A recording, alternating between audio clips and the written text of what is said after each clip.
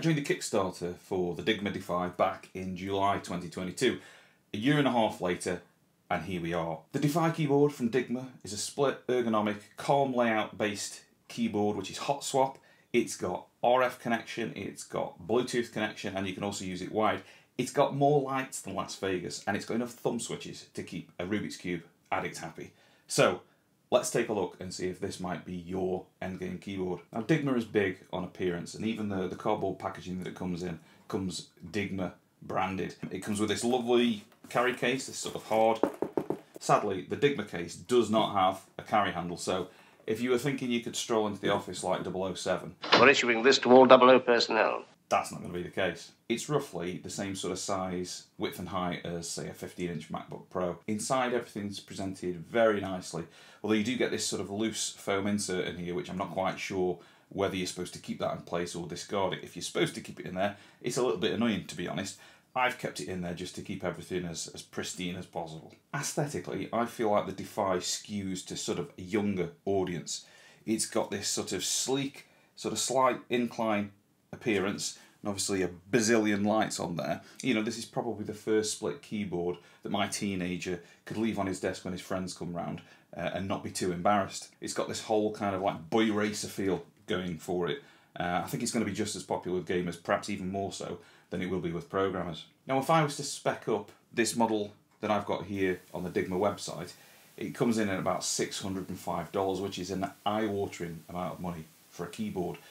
So let me tell you what you actually get for that. All the Defys have got an aluminium top plate and a plastic bottom. You've got 62 keys that are MX, all your sort of normal keys there. And then on the bottom of your thumb cluster here, these are actually Kale low profile switches. Across the two sides you've got a total of 70 keys to go, out of which 62 of those are standard MX and 8 are the Kale low profile. All the keys have LED lighting and it's ABS laser etched keycaps. Now all the Defys also get the case, the palm pads, they get 5 USB leads and a USB-C to A adapter. You also get a keycap and switch puller, a set of thin and thick O-rings to stick on the underside of your keycaps that can just sort of change the feel and sound signature of the keys as you press them. You also get a set of test switches and a microfiber cloth. So that's what you get as stock. In this model I've got here, I've also got the upgraded, I've got the underglow lighting, I've got the tenting kit, and I've got the RF wireless connection. You could also be far more conservative when you order your Defy, and if you go for just the standard wired model, if they're in stock at Dygma, you can pick those up for $329. I'm going to assume you spec this thing up, you know what you want. What is it actually like? In almost every way, the Defy is a very, very solid product. It's got a really pleasing heft to it. There's no sort of rattling going on at all. It feels completely rigid, and I can't see any sort of blemishes in this top anodized aluminium either. These palm pads are actually magnetic, and they work very similarly to the ones on the Advantage 360. Where this has got a slight edge, as you can just see, it's got this slight sort of texture on the back, and that actually does really help those pads stay in place as you type in on them. And you can see you've got 4 main rows of keys and 6 columns. Well, actually 6 and a bit, because this sort of innermost column here, the 7th column, is actually made up of 3 keys. You've got this bank of 8 thumb cluster keys as well. Now, in terms of where your hands sit, your fingers sit where you would expect there, with you've got a homing bump on that key there, and on the thumb switches, your homing bump is on this key here, 3 in from the edge. I do appreciate the homing bump on the thumb keys. That would be great if that was where my thumbs actually wanted to sit, but it isn't. But more of that in a moment. Now, the only thing that really feels a little bit sort of low rent on the Defy is this little wireless switch here. It's fine when it's on, but when it's off, it's just a little bit rattly there. And because I've got sort of mole hands, it's not the easiest switch to toggle, but obviously it sits nice and flush with the bottom. That's probably the right choice in terms of design. This is all top-notch stuff. You've got these nice sort of inset colour-matched screws here. You've got these feet stuck to the base, even if, you know, there's a little bit of adhesive showing in the odd spot, but, you know, nothing to be concerned about. And then with this model, we've got this built-in tenting. You can see the different things here, so that you can get your normal sort of tenting or your inverted tenting. But that with the pads and the heft, it's absolutely solid on the desk. You know, that thing is not moving around while you type. So that's all good news. So you pull these feet out and look, you can see the bottom of here has got markings on here for the different angles, and you can go from 5 up to 60 degrees with these markings. When I'm actually typing with the board, it's rock solid. You know, there's no wobble at all. When you consider that that tenting is built in there, all into that chassis, along with all the lighting, the RF connection and the Bluetooth, you know, that's quite a feat of engineering, so I've got to applaud Dygma for that. I started with the Defy wired, and I suggest you do too, because that's the simplest way of getting the Bazecor software up and running so you can configure the keyboard. Before you can get running with Bazecor, you need to plug it in, and that might not be as straightforward as it sounds. Sweet Jesus on a bike, Mary on the handlebars and Joseph in the basket. It took me, no exaggeration, about 20 minutes to realise that when you connect the neuron, which at this point I was calling the moron, when you try and connect this to your computer, it has to be connected a certain way. You can see this thing here has got, this is the neuron for the wireless version, and you've got 3 USB ports, USB-C ports on this thing, okay? But the thing is, the cables, you can't just plug them in willy-nilly, they have to be connected a certain way. So here's the takeaway. The side that's got the logo on needs to be connected to the computer, and the other 2 you can connect to whichever side of the Defy that you want. I really hope Dygma can get this marked up with future editions, just to cut out that whole bit of confusion. But with all that monkeying around with the cables out the way and set up, once you do actually get the Defy connected, it really is a feast for the eyes, because even for a miserable git like me, the lighting on display really is quite mesmerising. In this instance, I got the underglow option as well, so beside the 70 LEDs on the actual keys, there's over 100 LEDs in this underglow section as well.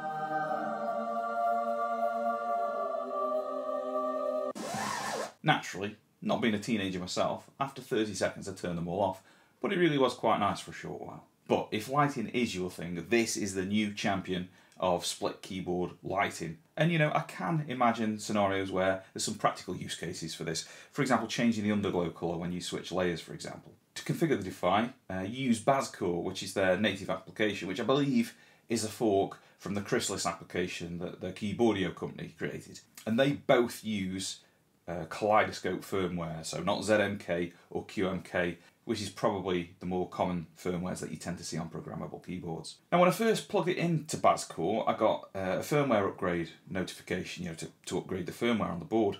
Now, typically, firmware upgrades aren't something you want to take lightly, so I went through the process of upgrading the firmware, and it just kind of hung, and I was just left on an empty screen. I just waited, and now I was thinking, well, how long am I supposed to wait for this thing to complete? Is it 5 minutes? Is it a day? And after, you know, a considerable amount of time, probably 15 minutes, something like that, I hopped onto the Dygma Discord to try and find out what was what. Well, it turns out if this has happened, it has actually crashed, and it's perfectly safe to disconnect, close the Bazecor software, reconnect everything, start Bazecor up again, and reflash the firmware. When I did it the second time, it went absolutely smoothly, and in short order it flashed both sides of the keyboard and I was up and running. So that initial process was a little bit lacking, but once I did actually get up and running with Bazecor, I've got to tell you, I'm quite a big fan. Bazecor, like the Chrysalis software it's based on, doesn't run on the web. It's a native application, and the main benefit is the fact that you don't have to flash a file to your keyboard. Well, at least not in a sense that you recognise.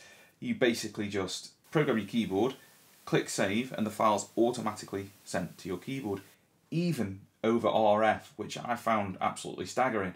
It's such a tight feedback loop as you start programming your keyboard. It's absolutely lovely to not have to get a file, you know, drag it across to somewhere, or, you know, you don't even have to press a reset switch. You just click save and it's instant. If that tight feedback loop wasn't enough, another area where Bazecor really shines is it's just very, very accessible for beginners. If you're new to programmable keyboard, this is about as easy as configurators for keyboards get. Now, this wonderful simplicity does have a flip side. When you want to do something a little bit more complicated, it typically takes a little bit longer in Bazecor than it would in something like Oryx or one of the ZMK configurators. So when you want to do something like auto shift, or you want to set a dual use key, you know, so it's one key when you tap it and another key when you hold it, that requires creating what Dygma's calling super keys. Now, it's not a big deal, it's just a little bit more long-winded. You have to make an individual super key for each of those keys that you want to create, and then map that to a position on the keyboard. So yeah, it's a little bit more involved. You know, something like auto shift, for example, and Oryx for the Voyager is just a toggle switch, whereas for this you need to make an auto shifted version of each of the keys that you want to auto shift. Now there is a further limitation currently which might be a bit of a deal breaker, and that is when you create dual use keys you can only set them with a single modifier. So for example, I like to have my home row modifier keys here, and what I like to do is I have my Shift, Command, Alt and Control, but then I like to have this key for hyper, and at the minute you can't have a hyper key there or a dual use key because when you hold that in that would require the use of all those other modifiers at once, and Bazecor just doesn't support that at the minute. Actually it's worse than that, it seems to support it, it allows you to set it in the Bazecor software, but it doesn't actually work. Now that's something Dygma is aware of, and they're saying they're actively working on that, so hopefully at some point in the future you'll be able to set your home row, your hyper key on one of your home row keys if you want to. For the vast majority of people that's not a big deal. There's plenty of other keys. If you do use a hyper key for anything you can set it somewhere else, but if you're particularly keen on having your hyper on one of the home row keys, just be aware of right now that is not possible. Another limitation of Bazecor is combo keys. That's the thing in ZMK or QMK where you press 2 or more keys simultaneously and it gives you a different key output, so you might press your 2 innermost keys and that gives you escape, for example. That isn't currently a thing in Bazecor, so if that's something you rely on, be aware that you can't do that currently. Now, here comes possibly the most contentious part of this review. We need to talk about those thumb keys. Now, like the Glove 80 and Dygma's earlier keyboard, the Braze, the Defy has 2 heights of thumb keys. Unlike the Glove, which manages those heights with the actual the moulding of the casing, Dygma handles that by actually using different sorts of key switches. So the top one here are using typical MX switches, which are the same keys that you see above here, and the bottom ones are using the KL chock switches, which are much lower, and that's how you get that slightly different height there. Now, the different switches, they do feel very, very subtly different, but quite honestly, I've got linear switches here, speed coppers, along with the, I presume, brown KL switches at the bottom, and it's fine. I can't really tell a difference, and I'd be surprised if anyone else could really tell a difference. What I mean by difference is you can tell it's different, but it doesn't feel horrible, like you just forget about it and you use the keys fine. Where I do have a problem is in the number and the placement of the keys in this thumb cluster. This is where Dygma expects your thumb to rest by default, and you know that because of the homing bar on that thumb switch there. Now that would be great if that was where I wanted my thumb to rest, but it isn't. I actually want my thumb to rest about here. Well, actually, between those 2 keys here. Now maybe I have a wider grip from throttling my children. I'm just kidding. I wouldn't want to get my hands dirty. The point is, only those 2 innermost keys are comfortable for me in a resting position. In fact, between those 2 keys is the most comfortable. But if I had to choose, it would be that innermost one. Now here's the Voyager on top of the Defy, and I find the main Voyager thumb key in a very comfortable position, and you can see that it actually sits above those 2 keys. For me, any but those and the 2 keys there is sort of contorting my grip inwards. As I start to bring my thumb in here, you can see I'm kind of having to tuck my thumb underneath my palm there. And this was an issue I had with the dactyl manuforms I built, and it ended up causing me some pain. So I certainly wouldn't be loading up any of these outermost thumb keys here. I think that's just asking for trouble. I really don't understand how anyone can make regular use of these outermost thumb cluster key switches here, because it's really sort of tucking your palm underneath there to get to them. I think I would rather have just not had those keys there, or get 4 keys that come straight down below there, and then maybe you could have an arrow cluster there instead, or nothing at all. But I just feel like keys here that promote you tucking your thumb underneath your palm to use constantly is just inviting problems. Now it's right and fair that we talk about hand size here, because there's a good chance that somebody with different hand size or more dexterous thumbs, for example, this might just not be a problem at all. So I am 20 centimeters from there to the tip of my finger, and from the middle of that crease there to the end of my thumb is about 15.5 centimeters. So have a think about that, measure yourself. And if you've got similar size hands to me, then maybe this won't be the best fit for you. So that leaves me a little bit uneasy with the Defy thumb cluster in that regard. I defy anybody to tuck their thumb under regularly and be comfortable doing that. It just seems like a recipe for problems down the line. So look, right, there we go. That's my gripes with the thumb keys. I want to move on now and tell you about some things about the Defy I really do appreciate. The Defy feels absolutely great to type on. I've got the speed copper switches in this one, and it feels absolutely solid. There's no hollowness at all, you know, in this case, and that gives it a lovely, nice thockiness. Like I say, these switches are stock. I've not done anything to them yet. It already sounds and feels really good. I imagine if you hand loop these switches, this would feel and sound absolutely sublime.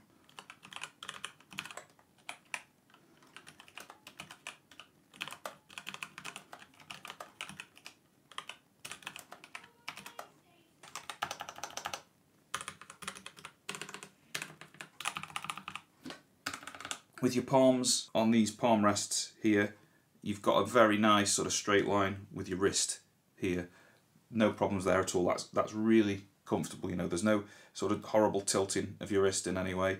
It's just nice and flat, nice flat line across the pads there. It's still pretty comfortable without that palm pad on there, but just be aware, for a pampered reviewer like me, this aluminium is a little bit cold compared to wood or plastic. So I like to keep myself comfortable. I keep the palm pads on there, and I find that's really, really nice to type on. As I mentioned before, you can see that the Defy isn't completely flat like something like the Moonlander. It's got this incline from top to bottom. Now, I haven't found that to be a hindrance or a help, really. It's just an observation. Either way, it gives it this nice, aggressive and sleek look. And if you do look side on, you can notice a subtle detail there with the keycaps. So you can see on the top row there, which is your numbers by default, you've got a different row profile. And that's useful because as you're using the board like that, it just gives you a bit of tactile feedback that you've gone to the top row there. In terms of overall height, the Defy is about 35mm off the desk at its highest point and about 24.5mm off the desk at its lowest point. Now that in itself, don't get hung up on that, because all that really matters is the difference between where your wrist sits and where your palm sits. And as I've shown you there, that's really super, you know, it's like that. It's really nice and comfortable. It's only really a consideration if you're in a sort of situation where you don't have a height adjustable desk and you want something that's as close to the desk as possible. If that's the sort of scenario that you're in, you want something super low to the desk, then the Defy is easily beaten by things like the Voyager. The model I have here has got the black keycaps, and as I mentioned, these are ABS with laser etched legends on them. It's perhaps a bit difficult to see in this lighting, but you can make out the legends without the lighting on these keycaps, but it's quite subtle. If you like something that's got a very distinct legend on there, either you need to keep the lighting on if you go for the black keycaps, or go for a different keycap colour with a more obvious legend on there. So they look and sound great. Personally, I prefer a rougher texture on the keys and probably PBT, because these will shine over time. But plenty of people will prefer this. These are smooth and they do have a nice sound and feel, ABS plastic. Again, that's not a criticism of these keycaps, that's just a preference. Just be aware that you've got standard MX keys on all these here, but these are all bespoke moulds, these thumb switch keys.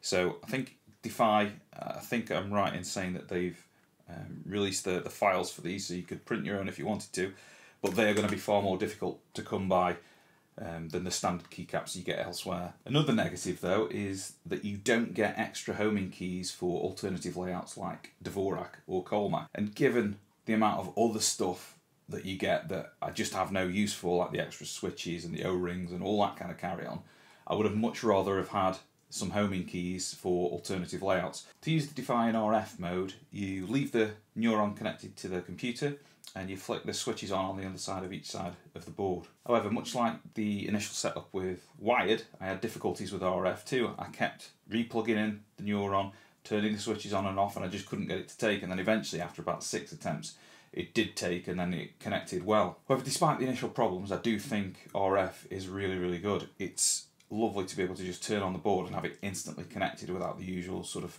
pairing shenanigans. And obviously, if you're a gamer, it's particularly good because you lose a lot of the latency that you get with Bluetooth. So I wish more keyboard manufacturers would include RF, because it seems like the best compromise against the nice aesthetics but problematic pairing of Bluetooth and the rock solid stability of wires but the more ugly aesthetic. If you do use wireless along with the lights, just be aware that that's going to suck the battery life considerably. Each side of the Defy has got a 2370 milliamp hour battery in there, but if you're using the lighting with it, that's not going to last forever. Despite what, for example, the buggy Bazecor software was telling me was going on with the batteries, that's not the case. For example, I ran it with RF for a couple of days, came back and looked in Bazecor, and it was still telling me that the left-hand side was 100% and the right-hand side was 99%.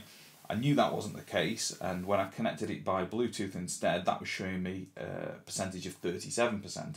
So take the values in Bazecor with a grain of salt at the minute, particularly on the version that I am, which is like 1.3.8. The point is, if you're running it wirelessly and you've got all the LEDs going, it is going to suck the battery a lot quicker. Now, Bazecor's got some smart settings in there that help mitigate this. For example, you can have settings that are specific to when it's wireless to reduce the intensity of the LEDs. And the lighting is so good on the Defy, I found I was able to set that to 10, 15% on there, and it was perfectly fine. You could also set it so that when the Defy is wireless, you just don't have any lighting going on there at all, and that will extend the lifetime of being able to use it wirelessly tremendously. The other way to connect the Defy, we've looked at wired, we've looked at RF, the other way is good old Bluetooth. Now, just like the other connection methods, I had problems with Bluetooth initially. On the Mac when I connected, unlike the literature on the Defy website, which said you just connect the neuron to the back of the Defy and its little holdy port, you turn on the sides and you go and connect it by Bluetooth. Well, in Mac OS there was an extra step, and when I tried to connect to Bluetooth, it would pop up and give me a 6-digit challenge code which I had to input on the keyboard. And no matter how many times I tried to do that, it was failing. Well, long story short, it turns out that currently in Bazecor, in order for you to enter that 6-digit code, your numbers need to be just plain straightforward numbers. So the options were either roll back to an older version of the firmware and lose all my mappings, or add another layer which just had standard digit maps on them. So that's what I did, went in and tried it again, and it went through absolutely fine. So this is another bug that Dygma are aware of, they're working on that, and there's a very good chance by the time you read this, this won't even be a problem. So nothing really more to say about the Bluetooth. You can connect it to multiple devices. It works absolutely fine, and all the time that I've been using it, but honestly, given the choice, I'd go for RF every time just to get that reduced latency and that faster connection when you turn it on. On the subject of support, Dygma has got a really, really good Discord server going on. I mean, I always prefer an online forum over Discord just because Discord's kind of hidden away and non-searchable. But it's a very active Discord server. You can always go on there and get help, not just from Defy, but there's a bunch of experienced users on there which provide you feedback and help as well. But Dygma are very good stewards there. You know, there's nothing I've seen asked or queried on there that a representative of Dygma hasn't come and addressed somehow. So I don't have any concerns there in terms of support that these sort of these software issues I'm talking about won't get sorted, and you won't get the help that you need if you use the Discord server or the email. The Defy also comes with a pretty generous 2-year warranty, so I think you're in safe hands. Right, let's wrap this up.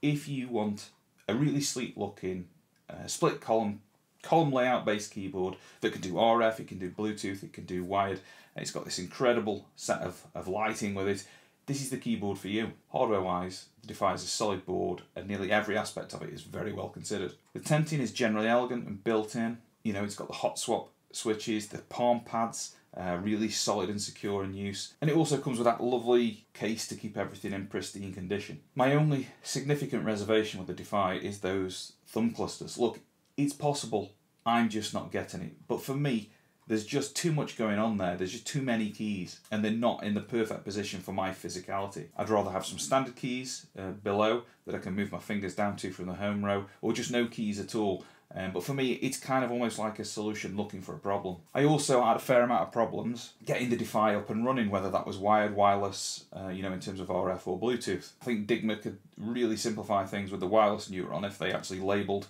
which port goes to which part. You know, and the software, the Bazecor version that I've been running on, has been a little bit flaky. That's at 1.3.8. So, you know, there's teething problems there for sure. But when it does work, Bazecor is a delight. You know, that ability to have that super short feedback loop of setting your key, saving it and being instantly on the keyboard is an absolute delight to use. So look, it's very early days for the Defy, and I really believe that a lot of these software issues are going to get sorted out pretty quickly.